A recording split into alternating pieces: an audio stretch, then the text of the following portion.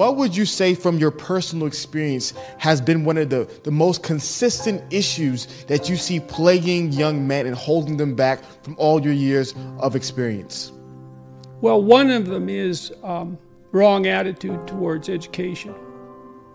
And, because it's easy, and like I said, temperamentally, I was disinclined to enjoy school, especially from grade 7 through grade 12, especially Why do you say junior that? high. Well, all my friends were kind of delinquent types in some ways, and so they acted up, and so did I, and I was pretty mouthy. But also, it was too slow for me. Like when I took language arts in grade 8, I had read the whole year's books in I think it was the first day, but it was certainly the first week. And so it just bored me. I was just bored to death. So that wasn't so good.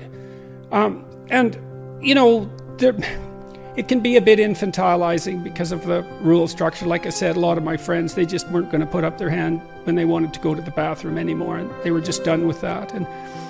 But one of the things young men aren't taught properly, and I mean even at the age of, let's say, 11, young, is like, there is nothing that will make you more powerful than your words.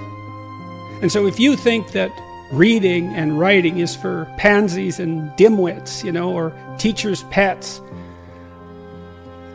because they get in less trouble in school, let's say, you're seriously misinformed.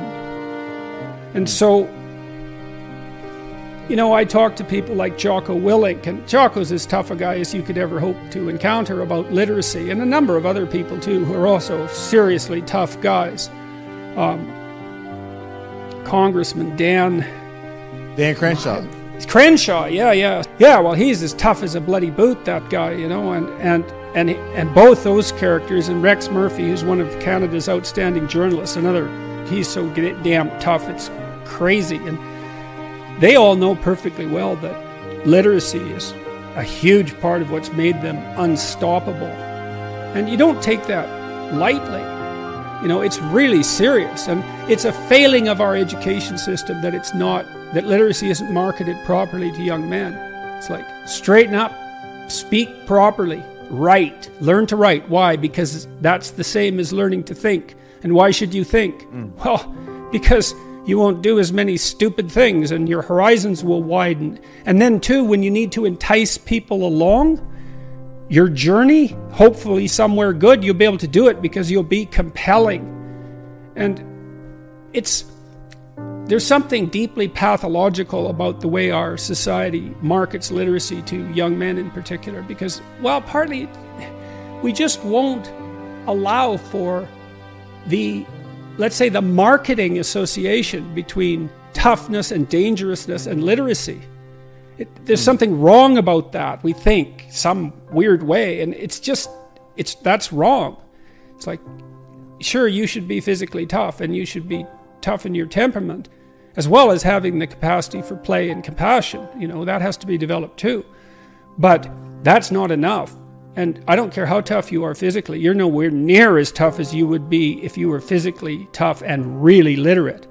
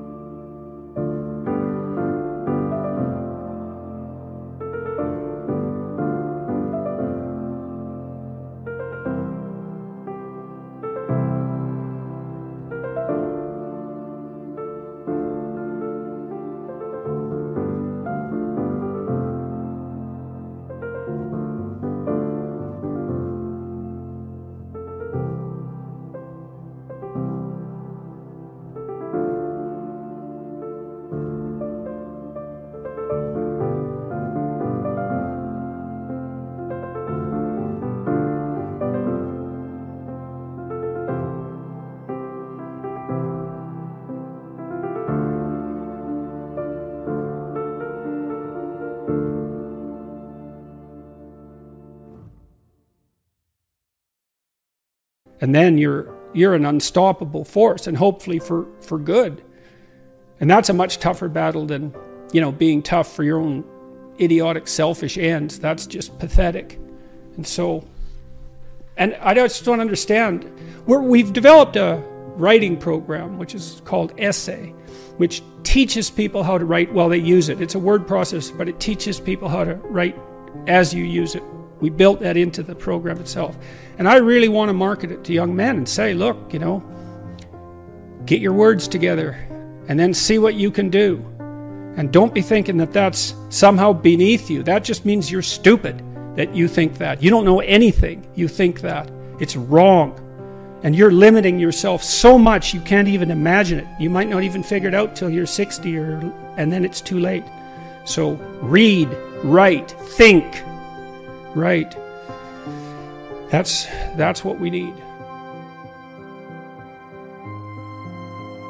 I got together with the woman who was going to become my wife, Tammy. I mean, I've known her since we were 8, and she was a friend of mine when I was a kid, and so we've known each other forever. But we got together seriously when we were in our late 20s, and she was really ready to have a family, like now. And I didn't have a permanent job at that point, although my prospects were good, which is part of the reason she married me. But she wanted to start, and I thought, okay, so I didn't really want to do that. And I thought, okay, what's your problem, Jordan? What is it that you're worried about? And I thought, well, there's an economic issue. I thought, that's not really serious. I'll get a job, and she'll come along wherever I go if I have that job. So that's not an issue. It's like, so what then? Well, babies. What the hell do I know about babies? Nothing. I can't take care of a baby. I don't know how to do that. So I said to her, well, the reason I seem to be objecting is because I'm kind of doubtful about the infant stage. Like toddlers, I know what to do with them. I can play with kids. But when they're under a year, they're like a foreign object to me in many ways. I don't know what to do. And so that worries me. And so I'll tell you what, if you'll take primary care for the infant, I'll take care of you and the infant. And how would that be? And I think that's the right role. I really do believe that. And you might think, well, that's sexist. It's like, well, no, not necessarily. How are you so sure that that first year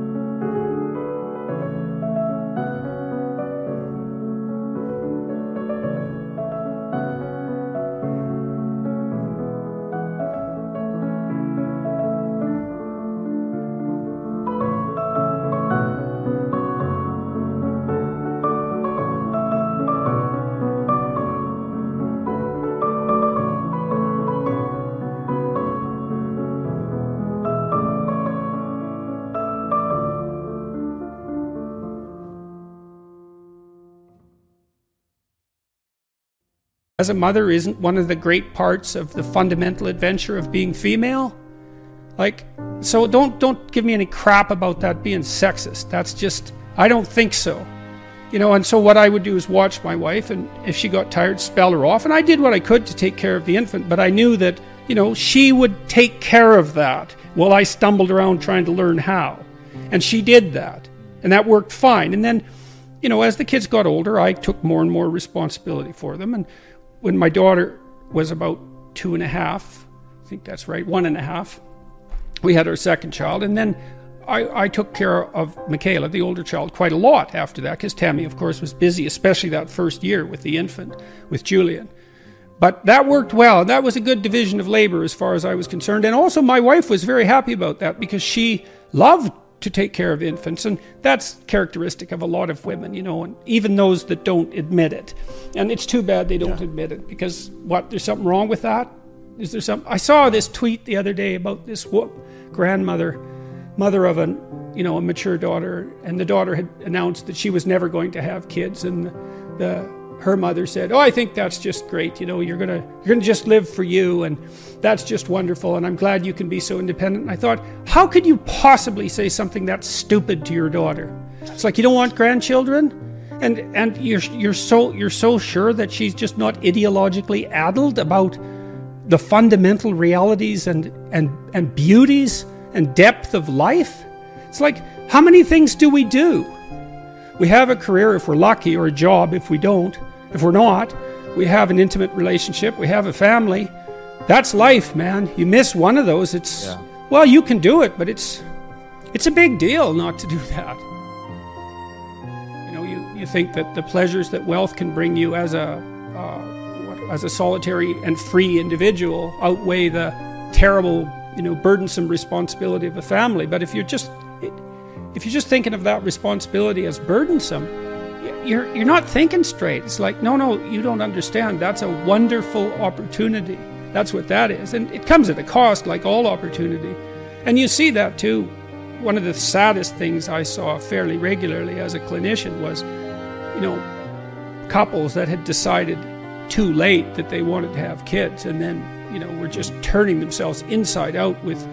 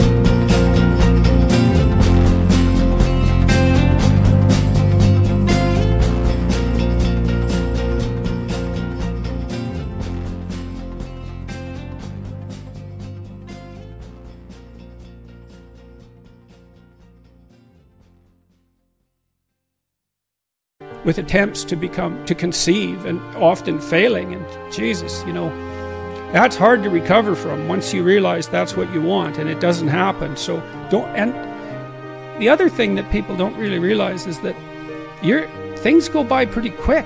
That period of time when your kids are little, it seems like a long time when you think about it beforehand, and even sometimes when you're living through it, but it's gone, and you want to take advantage of that. And I had a great career, and I still do, but I can't say that it was more important to me, like existentially, than my family. Like I couldn't have possibly imagined having a career that was more, what would you say? It offered me everything I could have possibly wanted. Also a lot of trouble, but nonetheless, and so I was exceptionally fortunate in that regard. But nonetheless, if I had to pick, I picked my family.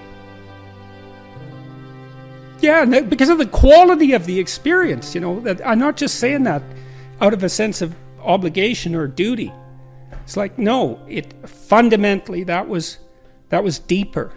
And I tried to teach the deepest things I could conceptualize, and succeeded in that, at least to the degree that I could conceptualize them. But still, it's like, no, when push comes to shove, especially those years I spent with Tammy in Boston when our kids were little.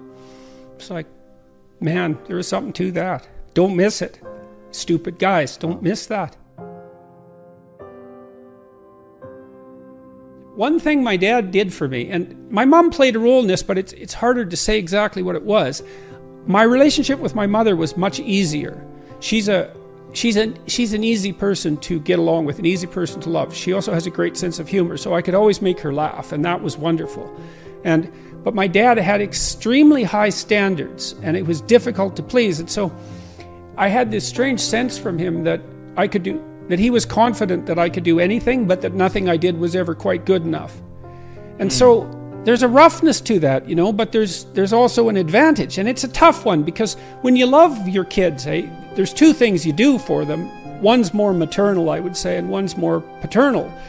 Although either parent could play the. But if I lay down and I play dead and I stay dead, maybe you'll get sick of being the monster out of my head, under my bed. Think you're something out of my nightmares, standing right there. But if I lay down and I play dead and I stay dead, then will you get bored of killing me? Silhouettes of you are like a taunt. Never really know just what you want. With you I don't ever feel calm. I can feel the sweat inside my palms. Play with me like cats and a string. You don't understand the pain it brings. You don't ever wanna give me wings. You don't ever wanna set me free. You know I'm addicted to you, and it's twisted, you've been gifted with the evil voodoo. Got me coming back for more, even when I've been screwed. Dolls full of pins, pierce my heart straight through. I got issues in my head, I like you in my bed, but you keep me on red. Oh, everything is like a test, I better not text or I'll come off desperate. But if I lay down and I play dead and I stay dead, baby you'll get sick of being the monster out of my head, under my bed. Think you're something out of my nightmares, standing right there. But if I lay down and I play dead and I stay dead, then will you get bored of killing me? So if I play dead, will you regret everything that you did, that you said? I don't think you understand what you're doing, and my heart's black and blue from the bruising. I feel like when I'm with you I'm losing. I feel like you think that this amusing, sitting there gaslighting and confusing. Was it me? Is it me? Am I deluded? I'm the one who's always sorry, the conclusion, even though I offer all of the solutions. I wish you loved me like I love you, it's stupid. When I'm alone with you I never feel lucid. I wish I wasn't struck by Cupid. I wish when I first saw you I knew this. When I'm with you I feel so useless, I feel diluted, my heart's been wounded. Silhouettes of you are like a taunt. Never really know just what you want. With you I don't ever feel calm. I can feel the sweat inside my palm. Play with me like cats and a string. You don't understand the pain it brings. You don't ever wanna give me wings. You don't ever wanna set me free. But if I lay down and I play dead and I stay dead, baby, you'll get sick of being the monster out of my head, under my bed, thinking something out of my nightmares. See me right there. But if I lay down and I play dead and I stay dead, then will you get bored of killing me? Then will you get bored of killing me? And will you get bored of killing me? And will you get bored of killing me? And will you get bored of killing me? Role. The maternal is love. You know, it's like, I love you just the way you are. I think you're great. And that's what you have for babies. And you know, and that's the kind of love that makes you always welcome at home in some sense, no matter what you've done. But the paternal love is sort of like, I love you, but there could be more to you. And so it's, in its best form, it's encouragement. And to know someone has your back, and I've always known that my parents had my back, and it's a big deal. And, you know, part of what I see that affects me so profoundly, emotionally, when I go lecture, for example, is I see so many young people who don't have that, you know, who've never really heard a word of encouragement. And God, that's such a lack. And that's so, I was so fortunate in that.